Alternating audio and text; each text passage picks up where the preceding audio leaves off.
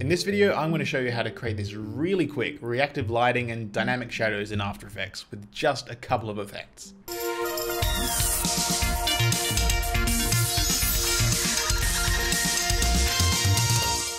I've been playing a lot with shadows recently and thought I'd share this really quick effect. In this comp, we've just got 3 layers. We've got our background, we've got these gray squares on a shape layer, and then we've got our light source, which is a circle that I've applied some glows to. So first, let's animate the position of our light. With the layer selected, let's press P on our keyboard, keyframe its position at the start. Let's move this all the way over to the left, maybe slightly off screen. And then at 3 seconds, let's move this all the way to the right. So now our light is traveling between the squares. For our reactive shadows, we only need to apply 3 effects to our square layer, or the layer that you want to cast shadows. So first, let's add the effect fill. And let's change this color to a really dark red, almost black. And this is going to be the color of our shadows. And then we're going to add the effect CC Radial Fast Blur.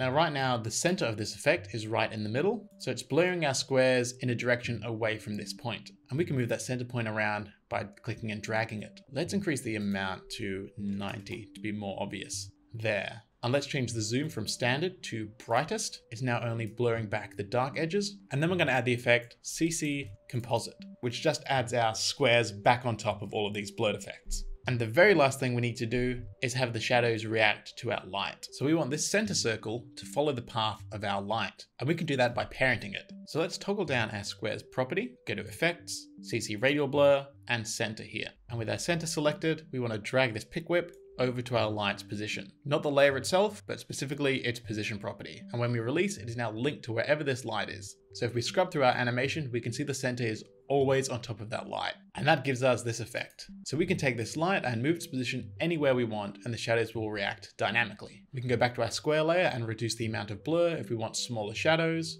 or increase it if we want really strong ones. Now, if you want to apply these dynamic shadows to another layer, that's really easy. Let's just select our rectangle tool and draw another quick square as an example. And that's on this new shape layer. Let's go over to our original square layer and select all of these effects. And instead of just copying with Control C, we want to go up to Edit, Copy with Property Links. Select that, and then on our new shape layer, simply paste them. And now all those effects are applied, but they also have expressions applied to them. So if we go into our original square layer and change the blur amount, it affects our new square layer as well. Same with any of the properties that we have linked.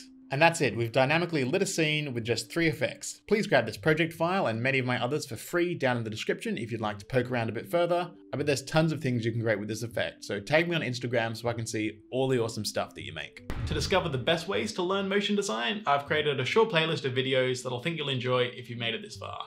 Please like the video and consider subscribing if you'd like more of these videos every week. I'll see you in the next video.